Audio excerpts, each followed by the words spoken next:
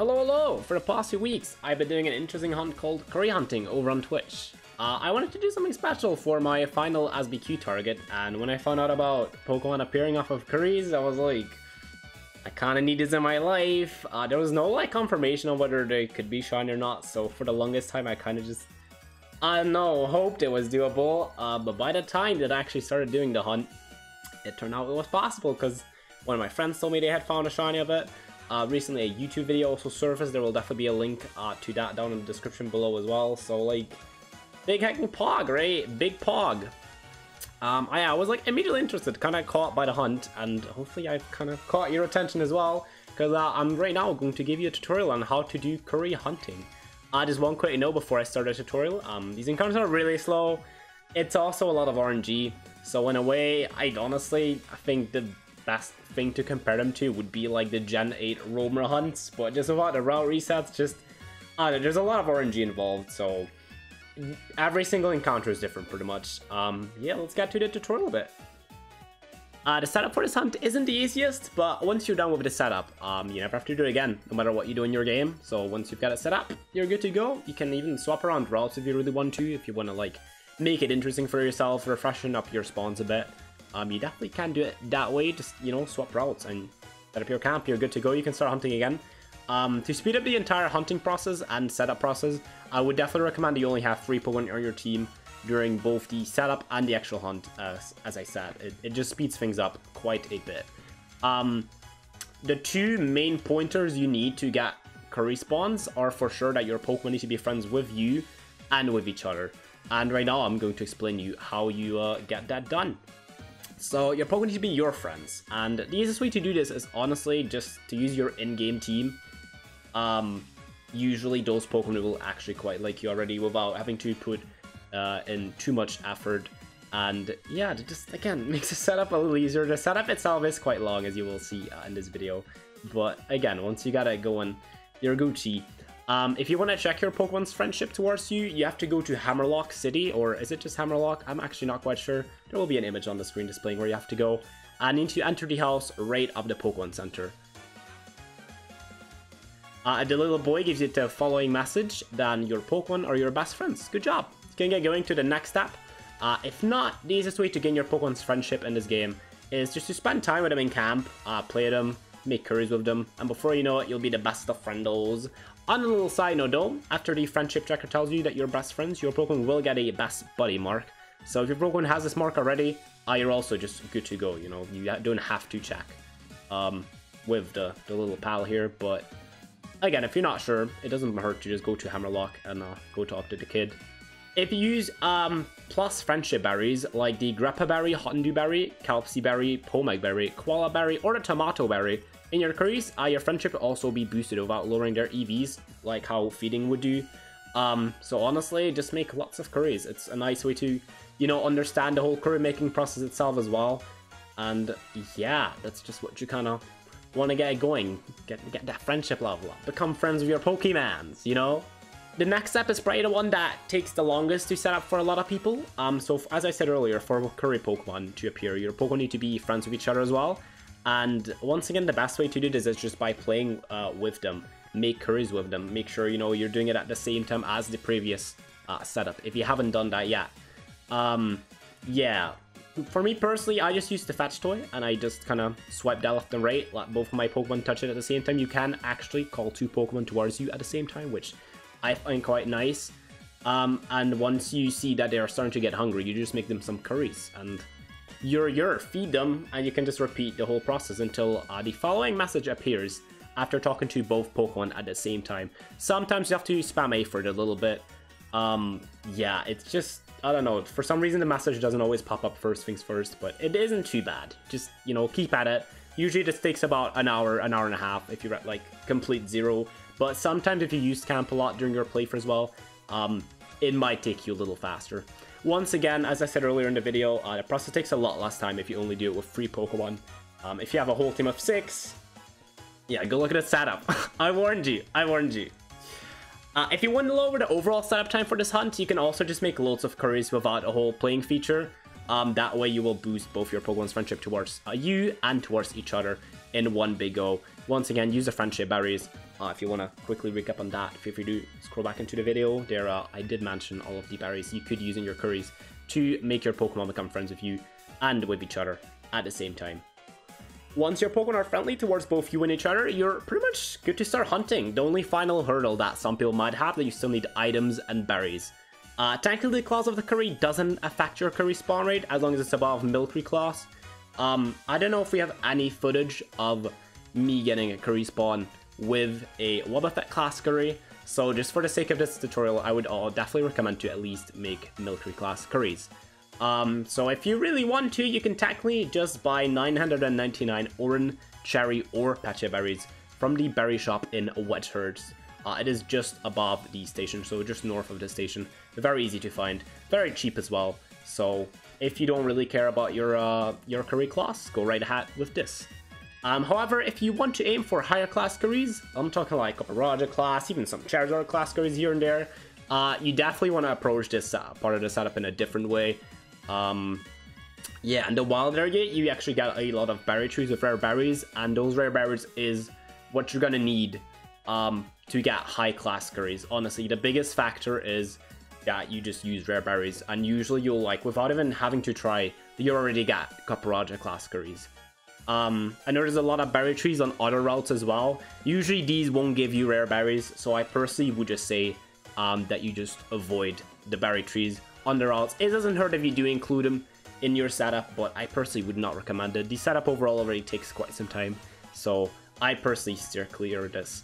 My personal approach here to get loads of berries is to look for a map of the wild area with all the berry trees on it, and then save in front of a berry tree. The image of the map will be on screen right now as well. You can always just pause the video and like note them down or something, or again, Google yourself. Google's your friend, guys. Definitely when it comes to shiny hunting, lots of the time you'll find lots of valuable information on Google. And yeah, what I personally did was just go to a berry tree, save in front of it, shake the tree till you get at least 10 berries, and then go away, save, go to the next tree, and just repeat that process till you've gone through all the berry trees in the wild area.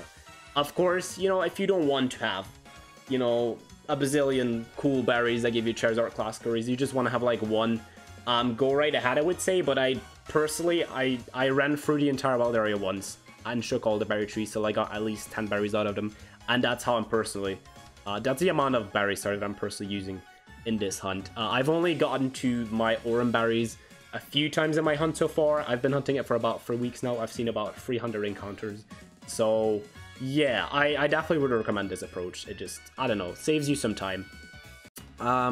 There's also a lot of different ways to get items to your curries. I'm sure that some people have just not bothered picking up any items whatsoever.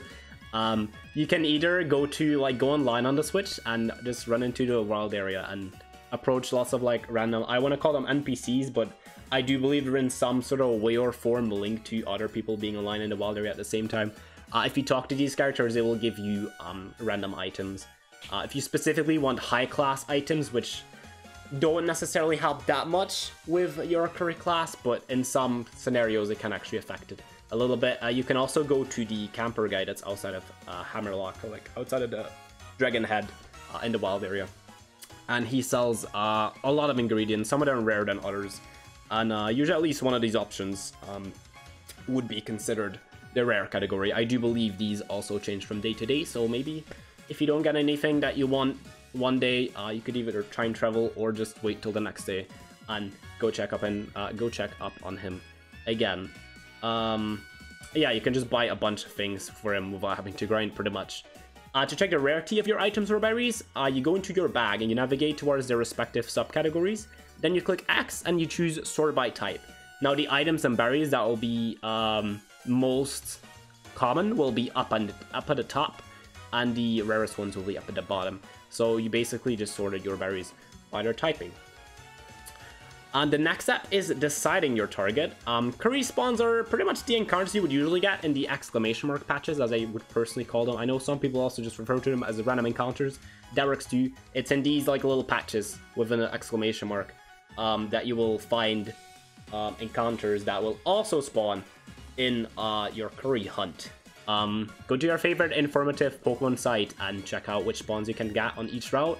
I can completely ignore the percentages actually, because these are spread evenly. So to put it into simple words, every spawn has the same encounter rate, which makes curry hunting a really good way to hunt like super rare targets, like I'm doing myself. For example, the 2%, I believe, 2% Stonejourner, 5% Darumaka, both of them spawn quite often in my hunt.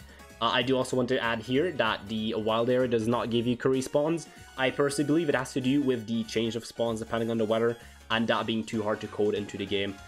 So if you want to curry hunt, make sure you're not doing it in the wild area. That's like, I should have probably added that at the start, but don't curry hunt in the wild area, guys. It won't work. Please, if I see any comments about it, I'm sure I'll tell you like, oh please don't do it in the wild area. There's a lot of cool targets in them, but sadly this hunt is just not possible there. Yeah.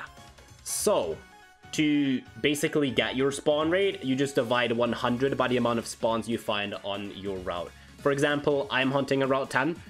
There you can get 6 possible spawns, which is Stonejourner, Galarian, Darumaka, Vanillish, Beartick, and Abomasnow. If we just divide 100 by 6, we get about 16.67, which means every encounter I can get is pretty much a 16% spawn.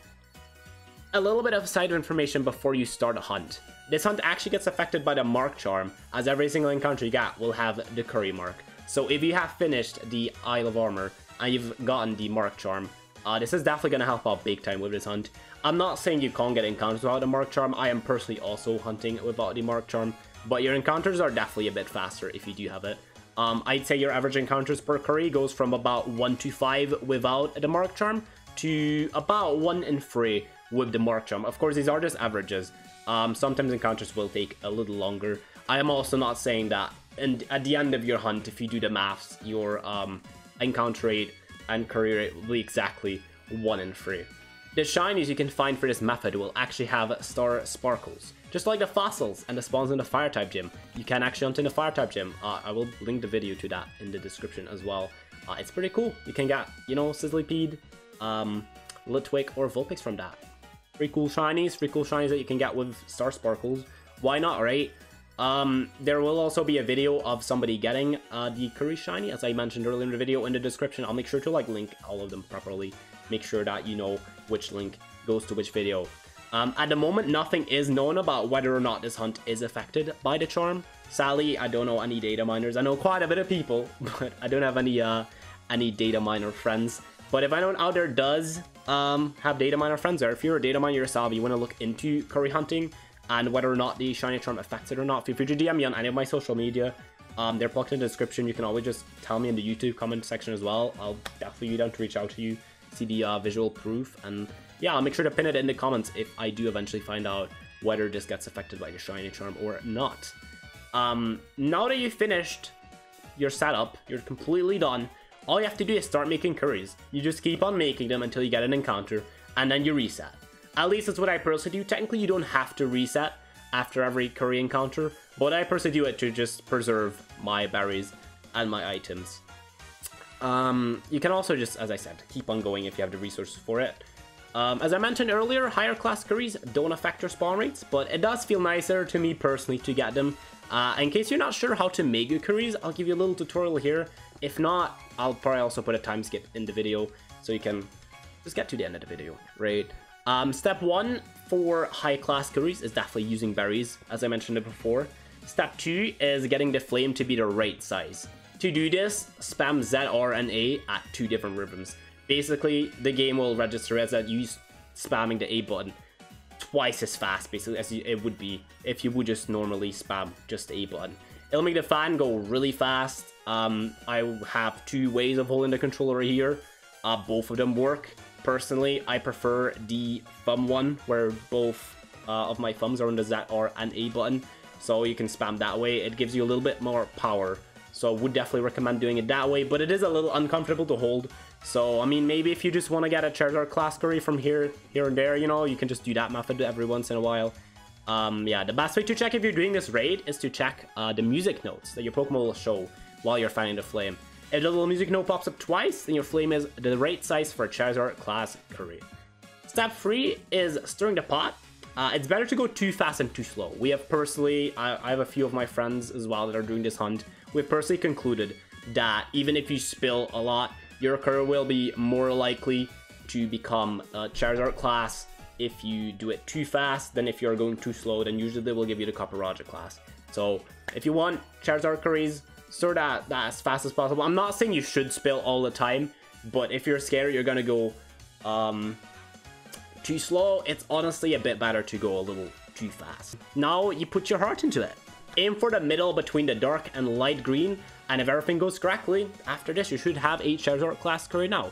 If not, try again. Sometimes the game bullies you a bit. It's also, I think, a little bit of RNG here and there.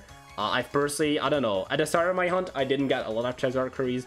By now, I do get them quite often. I even get them randomly without even trying very hard. If you follow all these steps, you'll 100% of the time have a Copper Roger class or higher. So if you want that aesthetic, go for it, you know, why not? I'm personally doing it too, and I really like it. I really like the whole little animation that pops up when you get a Charizard class. So I feel you, if you feel that way too. And that's it. If you have any questions regarding curry hunting, whether it's the setup, the actual hunt, you know, I'll be answering all the comments I see with questions. And if you enjoyed the video and thought it was helpful, feel free to click the like button down below, and feel free to click the subscribe button as well. If you're new here and you're like, you know what, this Fox guy, shout out to you for giving us this tutorial. Thank you for enlightening me about this whole curry hunting, you know, shablam. Recently it seems that it's starting to get in a little uprising after the Japanese shiny hunter got a shiny Hatchrim with his method. A lot of people seem to, you know, have caught attention of it, and I'm really happy for that because I've had this hunt on my mind for like 3 months now. I've been hunting it for about 3 weeks, so I'm super happy that it seems to be catching on. I'm super happy my friends are joining me on this hunt as well. And yeah, happy hunting guys, good luck. I'll see you all in the next one. Bye bye.